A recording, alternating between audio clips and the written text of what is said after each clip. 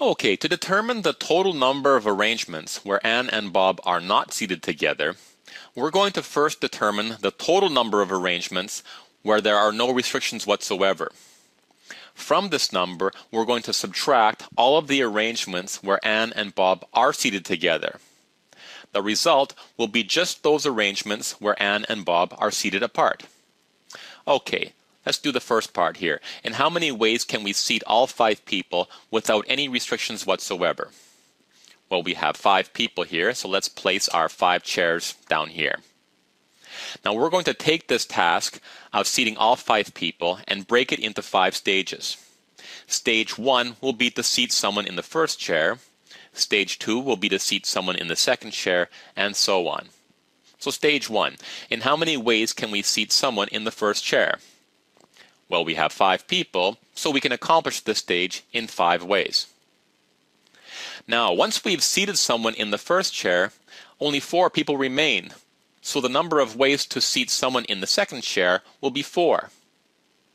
Now that we have seated people in both chairs 1 and 2, only 3 people remain, so there are only 3 ways in which we can seat someone in the third chair. As you can see, then there will be 2 ways to seat someone in the fourth chair, and finally 1 way to seat someone in the last chair. So the total number of ways to accomplish all 5 stages will be the product here, which is equal to 120. So there are 120 different ways we could seat all 5 people without any restrictions whatsoever. Now we want to determine how many ways we can seat all 5 people such that Anne and Bob are seated together. How do we do this? Well, to ensure that Anne and Bob are seated together, what I'm going to do here is take Anne and Bob and glue them together so they become one entity. Okay? So now that we have 4 entities, we only need 4 chairs.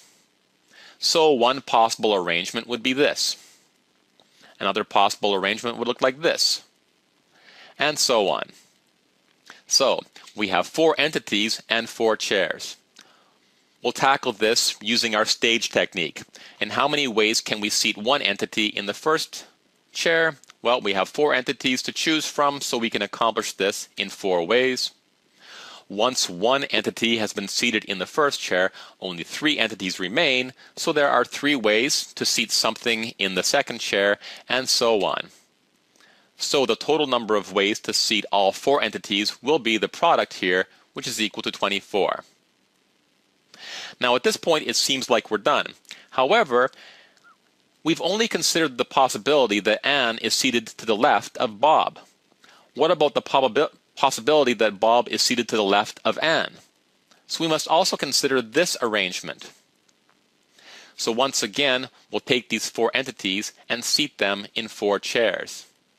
While using the same calculations we did earlier, the total number of ways to arrange these 4 entities will be 24 as well. So now we're done. We now can calculate 120 minus 24 minus 24, which equals 72.